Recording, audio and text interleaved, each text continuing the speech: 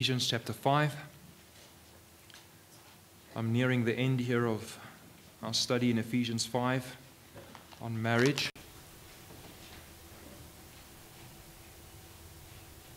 I want to read for us again verse 1 and 2 of chapter 5. Therefore be imitators of God as beloved children, and walk in love as Christ loved us and gave himself up for us, a fragrant offering and sacrifice to God. Then we come to the passage on submission, verse 21, submitting to one another out of reverence for Christ. Wives, submit to your own husbands as to the Lord, for the husband is the head of the wife, even as Christ is the head of the church, his body, and is himself its Savior. Now, as the church submits to Christ, so also wives should submit in everything to their husbands. Husbands, love your wives as Christ loved the church and gave himself up for her, that he might sanctify her, having cleansed her by the washing of water with the word, so that he might present the church to himself in splendor, without spot or wrinkle or any such thing, that she might be holy and without blemish. In the same way, husbands should love their wives as their own bodies. He who loves his wife loves himself. For no one ever hated his own flesh, but nourishes and cherishes it, just as Christ does the church, because we are members of his body. Therefore a man shall leave his father and mother and hold fast to his wife, and the two shall become one flesh. This mystery is profound, and I am saying that it refers to Christ and the church. However, let each one of you love his wife as himself, and let the wife see that she respects her husband. May the Lord bless the reading of his word. As we then come to open up this text this evening, I've alerted us this morning to verse 21, submitting to one another out of reverence for Christ. And I want you to see in verse 33 the ending here of this passage, of this part where Paul is writing. He says, however, let each one of you love his wife as himself, and let the wife see that she respects her husband. Now these two words, reverence and respect, are the same in the Greek. It's the word fear. Let us submit to one another out of fear for Christ. And then also let the wife see that she fears or respects her husband. Now, these are then the bookends of this passage that Paul is writing. The bookends, I would say, is putting a sandwich around what he said. The two, if you make a sandwich, you have one bread at the one side and bread on the other side with everything in between. And so this is what the text looks like then, with this idea of reverence for Christ, and then pointing us again to this reality. Christ organizes in the way that God has created the creation to be and how it was meant to be. God had made the man, and he had made the woman, and he had given the woman to the man. Man had responsibility to care for, to keep the garden, and to tend it, and he gave the woman as a help. And the structure in which God had structured the creation was for the man to be the head of his wife, and for the wife to submit to her husband. But then we saw that something happened to that structure that God had put in place, and that something that happened was a wicked desire of the man and a wicked desire of the woman. The man wanted to submit, or would rather submit, to his wife than to God, and the wife would rather submit to the serpent than to her own husband. And so we saw here that God gives us each a specific and a unique responsibility and calling as men and as women. It's not the same calling, and it's not unfair, because it's not something that we impose on one another. It is something that our Creator created us with. And so again, this idea then of submission, of submitting, is under the heading, have reverence and fear for Christ. Have reverence and fear and submission for the one who made you and for the one who redeemed you. And for that reason, we are called to submit to the order in which Christ had ordered things. Restoring the husband as the head of the wife, the loving husband, the loving head, and restoring then the woman to her position as help. And so this is what we need to see, how Christ heals those relationships and how Christ is the one who keeps us then in submission, where our natural tendency is to cast off these restraints. We're just like the nations in Psalm 2 that rage against the Creator, that rage against the one who sits in heaven, and we take it out on ourselves. We take it out on one another. We think that we can rebel against the Creator by behaving in a way other than what He created us to be. Just look at the world around. Men going around thinking they can be women, and women going around thinking they can be men. Why do they do such crazy things? It is because they rebel against their Maker. They're saying, in other words, you look at this thing that you have made, well, I get to decide what happens with this image that you have made. I'll decide. You made me wrong, God. You should have made me a woman, or you should have made me a man. And you see, it's not just in these extreme forms that we say this. I want to bring it back to us, to our hearts, because the same heart's desire to rebel against the created order is found in each of us. We also have a natural tendency to say, no, thank you, God, you did not make me good enough. You did not create me good, but it's all your fault. So easy to point the finger, just like Adam did and said, this wife whom you gave me. We blame God for the things that's wrong in our heart. We blame God for the things that are wrong that other people do to us. And so we put the blame on God. But this is not how it works. This is not how Christianity works. Christ did not die because God was guilty of sin, and Jesus needed to pay the penalty for God's sin. Jesus came to pay the penalty for our sin. And so it's our hearts that need to be put right. It's our hearts that need to be reminded of how God had made us and what He has appointed and what He has called us to be. And so we submit then, and we must submit to the structure with which He created us. And so we see then in this brokenness of creation because of the fall, God has called Christ Jesus. God has called His Son, and He has made Him head over all things in the place of Adam. Adam, who was the head over the creation, who submitted the creation to futility, as Paul says in Romans 8. Adam was the one who had the responsibility for the creation, and God had said, because you listened to the voice of your wife and not to the voice of God, cursed is the ground because of you. And so why is there problems with us? And why is there problems with the people around us? And why is there a problem with the world? Why is there a problem with the structures in the world? With the inanimate things in this world? Why are they also not right? And the answer is because man subjected all of this to futility. Man subjected this to futility when Adam submitted himself, instead of to his Creator, to the woman that was given to him as a help. And so Christ then is the appointed head of the church. And so then husbands are appointed. The only way in which marriage then can be redeemed, the reality of marriage that was created, because what we see is men refusing to understand how God had made marriage and created marriage to be. We reject that. We've been rejecting it for years by our easy divorce system, by our we'll see how things go, by when you're at a wedding you say, I hope this lasts. We'll see how long they can stand one another. Because we refuse at weddings to point to how God had made things and intended it to be, and reminding one another of how good God had made this. And to warn one another and say, be careful not to break what God has given for us in creation.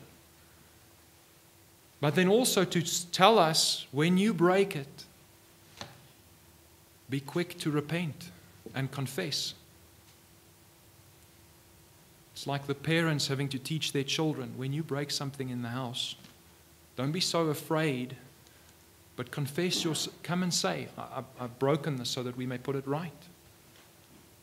Don't hide away out of fear and hope everything is, or think that everything is lost. But yes, know that you have broken this thing, but you have to come to the one who made the thing in order to put it right.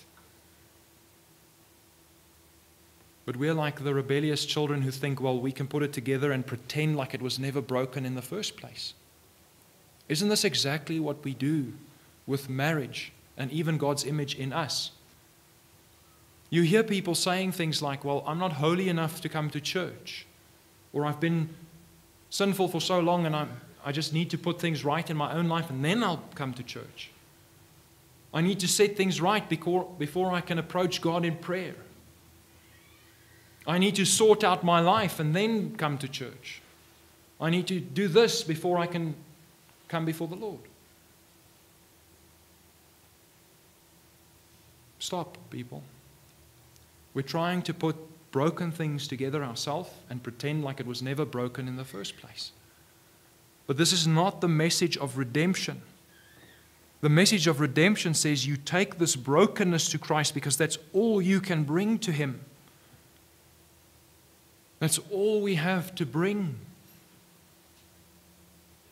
We come with hopefulness because of who He is. Come to me, all who are weary and heavy laden, and I will give you rest, for I am gentle and humble. We come and we bring this brokenness precisely because we know who He is, and not because we trust we can put things together and pretend like it was never wrong in the first place. Because if we can fool God with those things, He's not God. He's just like you and me. Which we also often make the mistake to think God is just like us. God calls us out on it. You think I am just like you. But my thoughts aren't your thoughts. And you see, this is one of the things we also need to learn how to submit to. Not to submit to every thought that pops into your own head. Isn't this what Paul calls the Corinthian church to do? To take every thought captive and make it obedient to Christ. Don't let your thoughts run wild. Don't let your thoughts just go in the way in which you think your thoughts should be going. But say to yourself, no, my logic is twisted. My reasoning is twisted. I need to see how God puts things and start reasoning from the words of Christ and the Word of God. Because like Paul says to the Corinthian church, we have things upside down. And then God turns things right side up. And we say, what's God doing? He's making it uncomfortable because we're so used to being like bats hanging upside down. That when God turns things around, we panic because we're like bats sleeping in a cave. And we're happy in that situation. And then God turns it around and says, no, this is the right side up. And then we say, what are you doing? What's going on? You see, we do this with marriage even.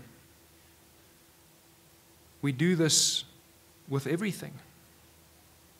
When God puts certain things right, when God redeems the realities of marriage, when God tells us the husband should love his wife, and then you say, well, he hasn't been loving.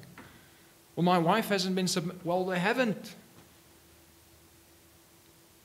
Well, the way in which you thought you were going to save the marriage is by telling the wife to love and the husband to submit. You're trying to put the broken thing together and you're breaking it. Just like an engineer who would look at me trying to build a bridge, seeing that I'm making it worse because I know nothing about putting a bridge together. So Christ sees how we are trying to deal with sin, and we pretend like we can deal with it by ourselves. And then He sees us making it worse for ourselves. We cannot redeem ourselves by doing more of the same. We cannot save ourselves by doing more of what got us into trouble in the first place. You see, what got us into trouble in the first place was thinking that I am an autonomous thinker, that I don't have to submit my thinking to God, that I don't have to submit to His plan, that I can go about it my own way. Thank you, God, for making these wonderful things, and I'm going to play with them on my terms. And then I break it.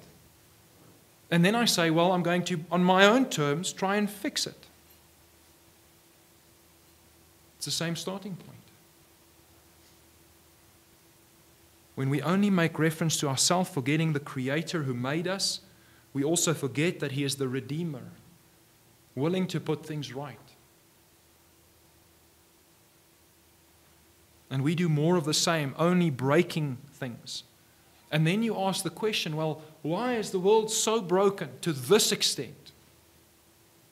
I mean, you all watch the news. You all see how Eskom is broken, how the government is broken, how all of these things are broken. And then we all have our ideas on how to fix it, don't we? Isn't that our conversations in the week? You know what Eskom needs. You know what the ANC needs. We all have another solution. Which solution have we not yet discussed, or which one is not very popular to discuss? Repent. Trust in Jesus. Jesus Christ has been given all authority in heaven and on earth. Everyone must submit to Him. So be still and know that I am God. Be still and know that God is God and we are not. What does it mean? Be still and know that He is God. Stop bringing your own solutions to the table. What would that look like for us as Christians? That would mean we stop praying in this way, like we so often do. Oh Lord, you should see the news this evening. So-and-so has done this and this again. And I think the way to fix it is if you would just please do this and this. Thank you. Amen. And then you say, the Lord didn't hear my prayer. The Lord didn't hear my prayer. I pray and it only reaches to the ceiling. Because that's what you aim for. You're not praying to God. You might as well just be praying to the ceiling. Because the person you're praying to with those kinds of prayers is not God. You might as well be praying to an inanimate object. Because the true and the living God already knows what's going on. And the true and the living God will tell you what is wrong in this world. You don't need to point out everything. It's like that young child in the house who points out to his parents everything that's wrong. That tap is leaking. That cupboard is broken. That thing, Daddy, you need to fix that. Daddy, you need to fix that. And all the father wants to do is say, well, stop breaking the things. I fixed that today. It's broken because you broke it. Because you were thinking you are going to fix it. Daddy, I fixed the tap and it's leaking more. You see? Isn't this exactly what's going on? We think we can fix things. But it's broken at a level which we cannot even begin to fix if we continue in the way that we've started. And this is why we stop our ears when God gives us the redemptive solution. Even when He points us that it is Christ who sets the example to love the church and who gave Himself up, and He's calling husbands to do the same, and He's calling wives to be like the church, to submit to Christ. That's why we rage against it. You know, if we've already rejected the goodness of the Creator, what makes us think that we'll accept the goodness of a Redeemer? Again, that principle. That same principle. If you accept goodness from the Creator, you'll accept the goodness of the Redeemer because He's the same person. Creator and Redeemer. But what have we done? We either think of Him as the Creator or we either think of Him as the Redeemer, but never as the Creator who redeems.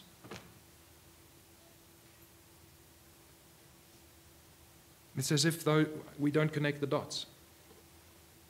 It's as if we can't see that connecting the dots is a straight line. We have to do that funny thing where we first go wrong and then turn a different direction. But we see here that our submission also, submitting to Christ then, is a submission to recognize that His love for us is greater than my love for myself, or even my love for my family, or even my love for this country. You see, people often tell one another that we just need to learn to love one another more. Or if we would just love our country more. You can love yourself, your family, your country, but again, the words of Jesus from Luke chapter 14. He who loves father or mother or brother more than me. If you don't hate your father, your mother, your brother, your sister, even your own self, cannot be a disciple of Christ. It is not more of our love, you see, because it's precisely our love without the reference of the love of the Creator and the Redeemer that got us here. You don't need more men in love with their wives. We need more men who love their wives, whether they feel in love or not, whether his wife makes it easy for him or not. Because his call to be a husband to her is not based upon how he feels.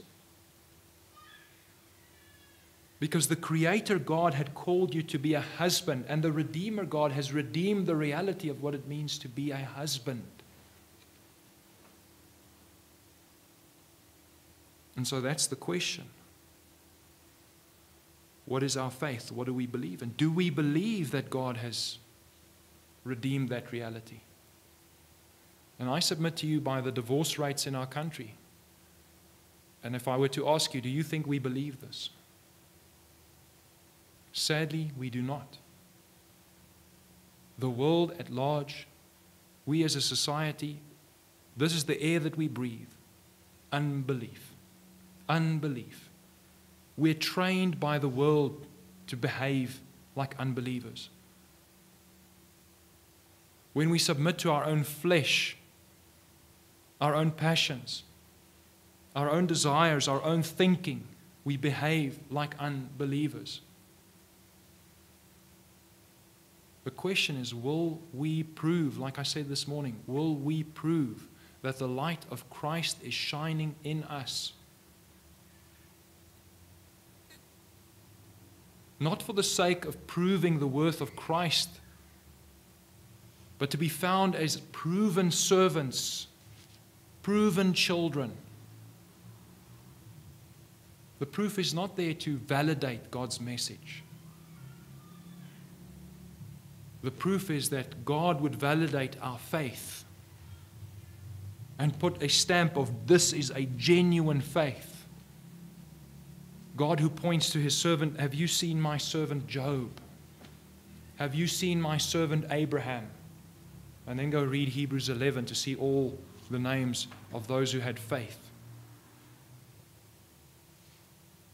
And then we discourage one another even when we talk about such faith. Yeah, we'll never have faith like Abraham, never have faith like any of those named in Hebrews 11, because that was then. There's no such faith in the world now. And then you have the answer to Christ's question, when He returns, will He find faith on the earth? Well, will He? It's an open question, people. It's an open question. Will He find faith? That should move us to pray, Lord, please, when you come, let it be found in me. Give me a gift of genuine faith in me, that I may be tested and found faithful. Again, this call then to submitting to one another, you see this call to submission and you see this call to faith is an individual call. It's for you. You don't lay awake at night worrying, I hope so-and-so listened in church this morning. I hope so-and-so responds by faith. Because then you're just passing the responsibility on and you're saying, Lord, all of the chaos in the world, everything going on, none of it's my fault. If only so-and-so in church would repent. If only so-and-so would believe. We even say something like, well, God, you can't expect of me to put anything right. But that's exactly what God expects of you. To repent and come to Christ so that Christ may fix you. Because the only way in which you will encourage your brothers and sisters is if you get up and come. If you demonstrate your faith, shining your light before men. But we're always looking for someone else to shine the light.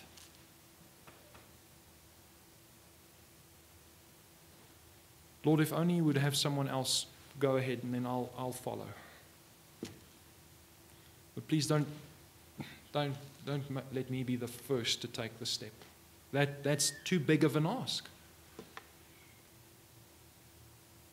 But I put it to you that every Christian is faced with this at one point or another in their life. Every husband is faced with this at one point or another in his marriage. Because there's no other man who's going to encourage you or help in your marriage. Same goes for a wife.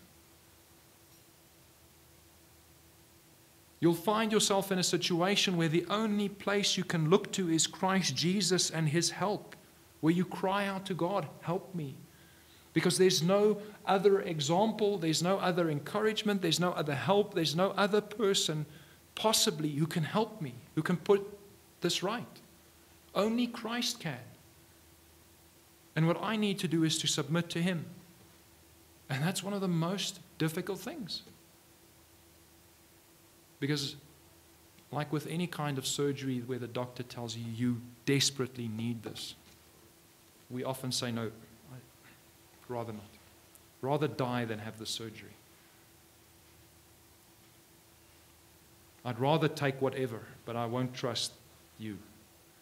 And we often do this then with Christ. If we refuse to come to Him to be healed, come to Him to be restored.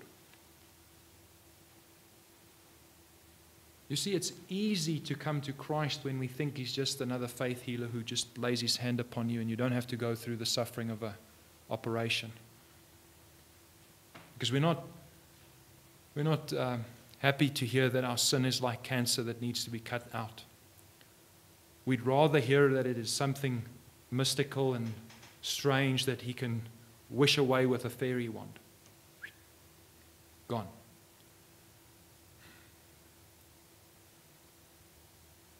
But Christ tells us this precisely because our hearts have been so infected by sin.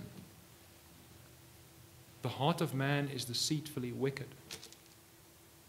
In Genesis 6, with the flood, God says all of the thoughts of man's heart are only evil all of the time. That's the desperate situation of our hearts. We see submission then is a personal responsibility, an individual personal responsibility to submit and come and surrender to Christ and surrender to the way in which He orders things.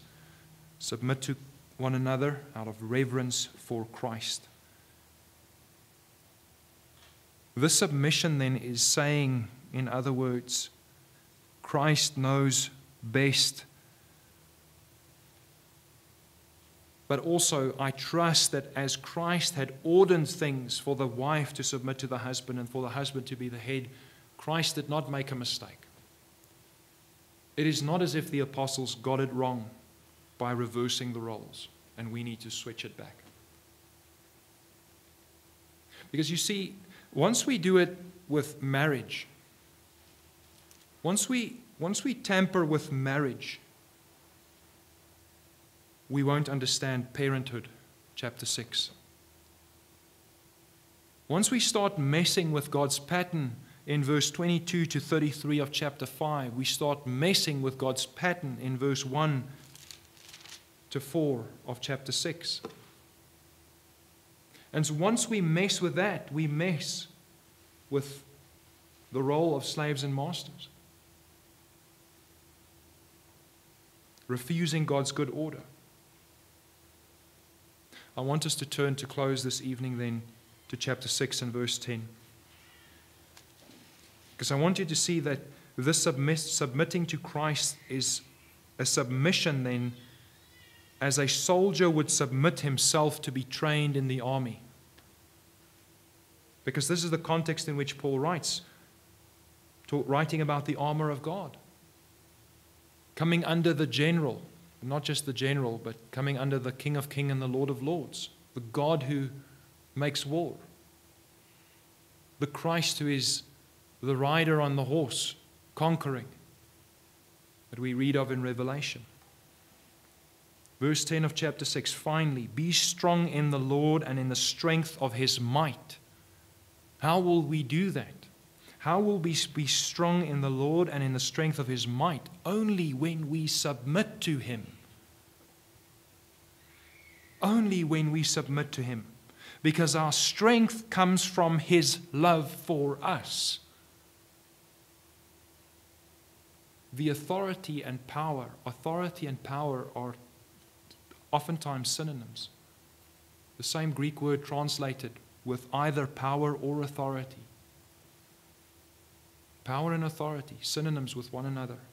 Be strong in the Lord and in the strength of His might. It is only by the authority and power of His love that you will be able to stand and be strong in the Lord.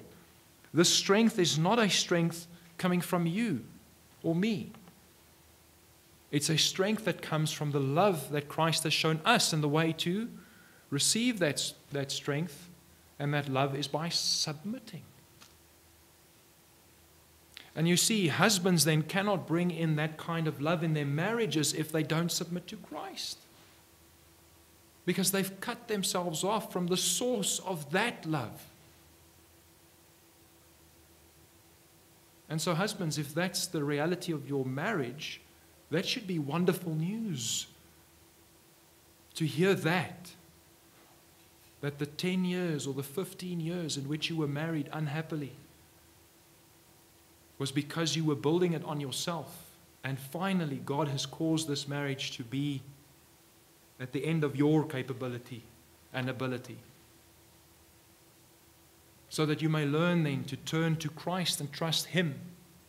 And yes, it's going to be difficult because you've been married for 10 years, 15 years, 20 years, and you've not done this. So it will be difficult to learn something new. But it will also be wonderful in taking the yoke of Christ upon you and to trust Him and to see the redemptive love of Christ at work in your marriages. Because then we are looking to His strength and not our own anymore. Your marriage is in the place it is precisely because you've been looking at your own strength and not to the strength of the Lord. Be strong in the Lord and in the strength of His might. Put on the whole armor of God that you may be able to stand against the schemes of the devil. The schemes of the devil. Scheming tells me he is planned, he is calculating. He thought this through. He has well laid out plans. To come up against the enemy with well laid out plans, you need an ally who knows his plans better. Do you know the devil's plans and schemes without the Word of God? Don't think so. Verse 12, for we do not wrestle against flesh and blood, but against the rulers, against the authorities, against the cosmic powers over this present darkness, against the spiritual forces of evil in the heavenly places. Therefore, take up the whole armor of God that you may be able to withstand in the evil day, and having done all to stand firm. Take up the armor of God that you may be able to withstand in the evil day. Isn't this a call for us when we look at the day in which we're in? Are we in an evil day? We're in an evil day. Take up the armor of God that you may be able to withstand the onslaught. And what is it that we've seen is being attacked today, in this present evil day? Manhood, womanhood, marriage, parenthood with abortions and suicide, teenage depression. These are the things that are being attacked. And these are the things where we think they've been given for our own comfort and our own pleasure and our own joy. But here is the wisdom of God. Look how closely the instruction to submit to Christ, for wives to submit to their husband, for parents for children to submit to their parents, for slaves to obey their masters, how closely it is here to the instruction to be ready to stand in the day of battle. Doesn't this sound exactly like being conscripted into the army? A call to know your rank. And the question of rank is not how many people are under me. It's a question of how many officers are over me. Where is the places that I am called to submit? Submit to Christ. Submit to your husband. Submit to your parents. For there is one that is called to have responsibility over those under him precisely because he or she has submitted in the first place. How do you get from a lower rank to a higher rank? Not by being bossy, not by being the main one or the one who's always right, but by being the one willing to submit in everything. The quickest way to becoming an officer is to submit. Be the one who's early when there's drilling taking place. When the sergeant is drilling the troops, be early. And when he sends you around doing the drills and he says, "Are you guys tired?" you say, "No, more, sir, more." Those are the ones who climb ranks. Ask any person in the army. They'll tell you it's not the smartest. It's not the ones with the PhDs. It's those who understand structure. It's those who understand the unit is more important than the individual. And isn't this exactly what we're taught in the church? It is not about Jesus and me. It's about God and His people, of which I am one. God fights the schemes of the devil more effectively. God is not interested in organizing a bunch of terrorists willing to blow up buildings. Can you see what I mean? How many terrorist Christians do we have thinking that's the kind of warfare that God has for us? All I need to do is run in like the hero and just take out as many unbelievers as I can. That's not Christianity, people. That's not Christianity. Verse 14, stand therefore, stand. Having fastened on the belt of truth, having put on the breastplate of righteousness, and as the shoes on your feet, having put on the readiness given by the gospel of peace, in all circumstances take up the shield of faith, with which you can extinguish all the flaming darts of the evil one. And take the helmet of salvation and the sword of the Spirit, which is the word of God, praying at all times in the Spirit with all prayer and supplication. To that end, keep alert with all perseverance, making supplication for all the saints, and also for me, that words may be given to me in opening my mouth boldly to proclaim the mystery of the gospel, for which I am an ambassador in chains, that I may declare it boldly as I ought to speak. You see, we need to be ready. We need to stand firm. We need to persevere and keep alert. And we need to keep alert precisely in these contexts. Husbands, wives, parents, children, slaves and masters. If I might summarize it this way, in your marriage, in your family, and in your workplace, that's the battlefield. That's the battlefield where spiritual warfare takes place. Be alert. Be alert, because it's in these places that the devil brings his schemes to attack and to fight with you. And so we need to put on, stand firm, be watchful, keep alert, and know that in these things it's not for our comfort. My marriage is not mainly to serve me. My children are not mainly to serve me. My work situation is not mainly for my own pleasure. But in all of these things, we are called to be children of God. We're called to be soldiers of Christ.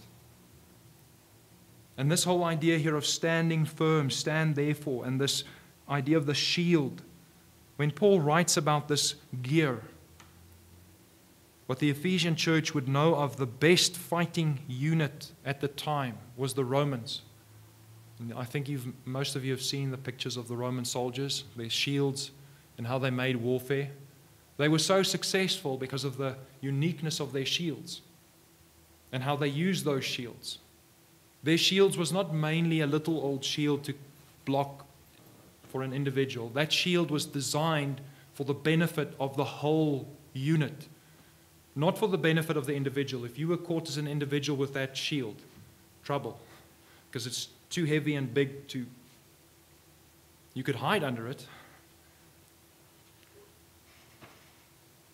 But the whole idea is those at the front line holding their shield to the front, and those standing right behind having it over top, and those at the back having their backs turned to having the shield, so that nothing from the outside can penetrate into this unit. And that takes discipline.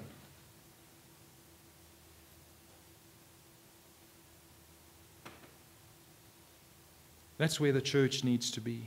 That's where we as a church need to work, to realize that this is where we are in the battle and what we're called to be and called to do. Because we've all been laid ineffective by the worldly way of thinking that I'm a lone soldier. I'm the Rambo of Christianity. We should stop thinking this way. We should stop thinking this way, and it begins then by submitting to Christ, recognizing His sovereign lordship over us, and also recognizing His plans.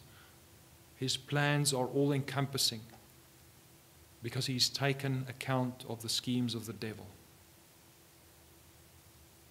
Let's not cut ourselves off from this Lord. Let us not cut us off from His army. But let us submit precisely because He loved us and gave Himself for us. And let us fight this battle in our marriages, in our families, and in our workplaces. Let's not think for a moment that these things are free from spiritual warfare. May the Lord help us. Let's pray.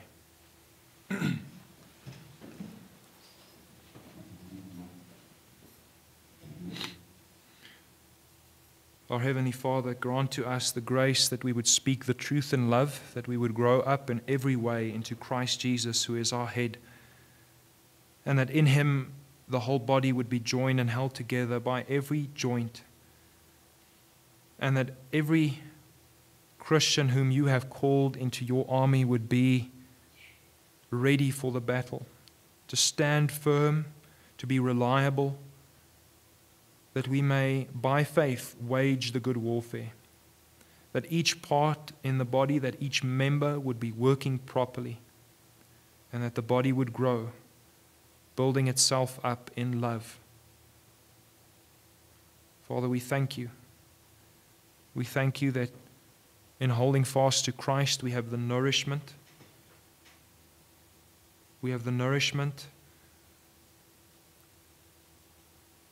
of Christ Jesus, who died for us and who sustains us, and that we have unity with one another because we submit to Him. There is no fabricated human unity here. There is no agreement on opinion, but a true submission to Christ which leads to true spiritual unity. And so, Father, we pray that we would continue to maintain this unity of the faith, that you would knit us together. Father, we thank you that as we belong to Christ, as we are the body of Christ, we thank you that we may belong to Him, but Father, we also thank you that we may belong to one another, that where you have called us to give ourselves to Christ, to submit to Him, you've also given us a call that we may give ourselves to one another. And so, Father, we pray that we would repent of our attitude, of our heart that wants to take and take and take in our marriages, that want to take and take in the relationships that we have with our children, that we wish to take and take in our relationship with our bosses at work and with our co-workers. But Father, may we shine the light of Christ in the world where we're willing to give in love in our marriages, as a spouse who knows the calling of the Lord, as a man who knows the calling to love his wife, as a wife knowing the call to submit to her husband, as a parent to know how to submit to Christ, to teach our children in the fear and the admonition of the Lord, and for children to know their call to submit, to obey their parents and to honor them.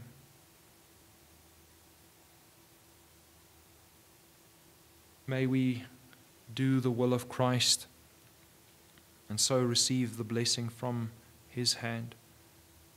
The greatest blessing of all is to have your presence with us. Let this be the greatest desire in our hearts, to have more of you. Let us not idolize the things that you give us. In Jesus' name we pray. Amen.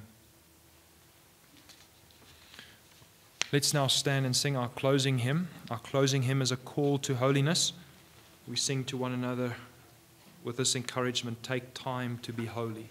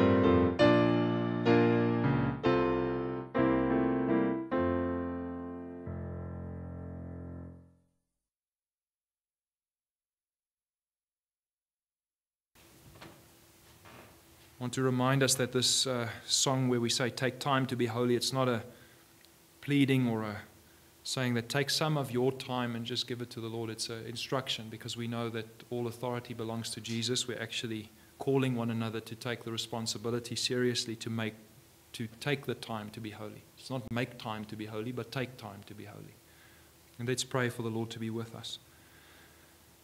May the grace of our Lord Jesus Christ and the love of God and the fellowship of the Holy Spirit be with us all, now and forevermore. Amen.